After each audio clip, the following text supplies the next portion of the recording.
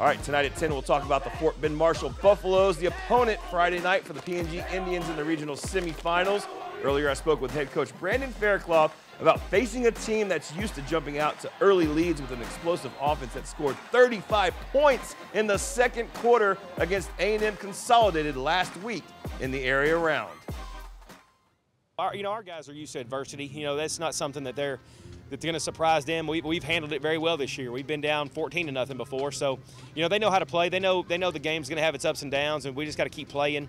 They've done a great job this year responding to adversity, and so I'm confident in our guys. We're going to play a full 48 minutes no matter what's going on.